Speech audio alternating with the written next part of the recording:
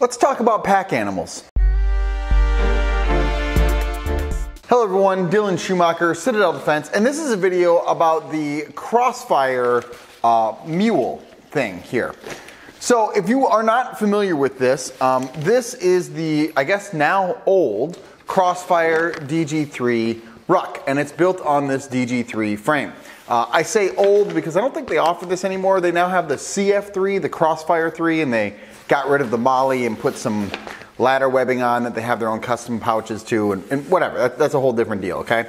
Point being that I think on the new one, the frame is still the same, and I know that they still offer this Mule. And so the way this is supposed to work is you can remove this actual pack, right? The pack itself, this part, well that's the lid, but you get my point, the pack, right, from the frame.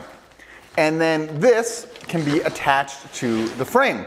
And the way this sits on the frame, imagine the frame is right here, okay, is like this. This has a bunch of straps that attach to the frame, so you can carry something here. You have other straps here, you have Molly back here, so you can strap in objects here. You also have straps on the bottom, right? So you can put in like a massive bedroll or I mean anything that you can fit with between these two straps, right? And they got a lot of adjustment and room to them. And so I got this. I got this on sale, I think, for like 20 bucks. I think they usually go for 100. And I used it. I got a chance to use it, and so I took my pack off and I attached it back here. I made a short about this a while ago about getting this attached, not being sure I was going to be able to get it off. I did finally get it off. We're going to talk about that. So I think that as a concept, this is really cool, right? It's very much like the old Alice packs, right?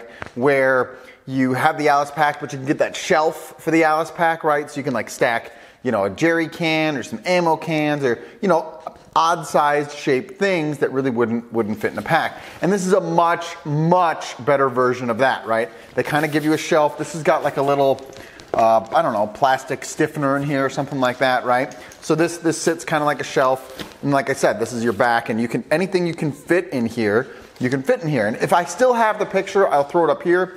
But I fit two like steel, C-sized shape steel, shooting steel, in here. I also had the supports for like the legs that went in here, and I think I also had like 5-foot 2x4s that I also put in here. So it was probably like, I don't know, over 60 pounds-ish of like steel and wood that I had in here because I had to carry these targets out into a field in order to shoot them. And where I was going, I couldn't drive right up to it, right? Blah, blah, blah. Point being, I had to hump them. I had to carry them out.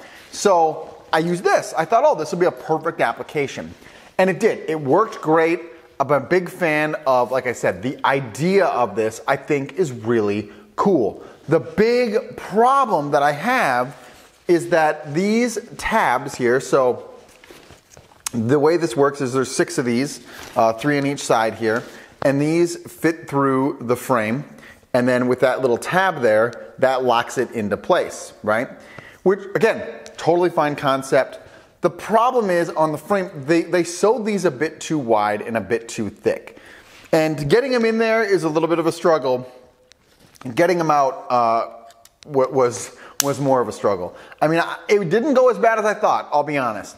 But it was not quick, it was not easy. I probably sat on my recliner chair for like 20 or 30 minutes-ish. Struggling to get it off. Now, it was my very first time I did it ever. My second time probably go easier because I realized you need to get a butter knife and like shove it through as much as you can and then grab a pliers on the other side and rip it out. And that seemed to be the best system I came up with. But it's just not easy to put on and off. If it was, it'd be a really cool system because it'd take you a couple minutes to swap in and out. You can use it. But the way this goes, and I don't know if any of these are going to show any, but like I was afraid that at points I could only had a little bit to grab with my pliers, right, to rip it out, and I was getting a little bit of fraying. And I'm thinking, well, if I have to do this, 10 times, 20 times, whatever, or if I'm going to use it a lot, I'm afraid I'm going to fray these ends a little bit. And I mean, this is nylon webbing. that's folded on and over itself and sewed together to make this little tab here, right? That locks it into place. And again, good idea, great concept. I just want to know if anybody at CrossFire, if you actually tried to fit this through the frame, the DG3 frame, because it just doesn't fit well. Now on the actual pack itself, they do have a pretty good attachment system here. So what they have here, hopefully you should be able to see that, right? They have here is this little loop that comes through the frame and then again uses that tab to latch back onto itself on the pack. If they would have just made that on the Mule, we'd have no problems. They already have a good system. Okay, this is a great system. This is really well done. Why can't I just get this attachment on the Mule? Like that would be cool, right? Because then I could have this and they could loop in, but instead I get this weird, like, whatever's going on here, tab that's just supposed to fit through and then lock in. But this is it's a little bit too wide and this is too thick. That's where the main issues come in. And I would show it to you, but I don't want to torture myself like that to try to force it in this frame again and do lots of swearing and bad things. So that's my main issue. Other than that, really well designed, really cool, great concept. I love the Molly. I love all the, I mean, like, look at this on the back here even. Oh, this one's come undone.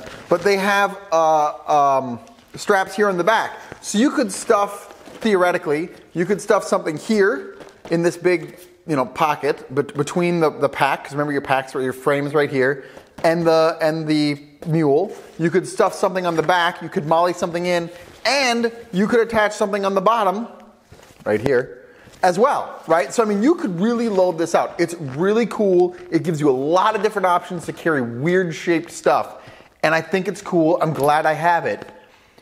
But man, I don't know if I want to use it again. Just getting it on and off the pack is such a struggle, and it's such a high cost that I have to pay. Again, I don't know if it's worth it. If it's worth the 20 or 30 minutes of struggling to get it on there, So that's my, I don't know about gripe or complaint, or I don't really know what I would call that. But that's my issue that I'm having here with this Mule, is that it just doesn't. It's not easy to get on off the damn frame. So that's my thought. I don't know if you have the DG Mule. If you're thinking, oh, should I get the DG Mule? Let this guide you. Again, if you have weird shaped stuff to carry often, or you want that capability or whatever, I'm going to tell you right now, this is going to work. You're going to carry the weird shaped stuff. It carries pretty heavy. Sorry, ripped my microphone there off on accident. It does keep using the DG3 yoke system or whatever, the shoulder straps, right? And the waist belt, like you can still use all that stuff.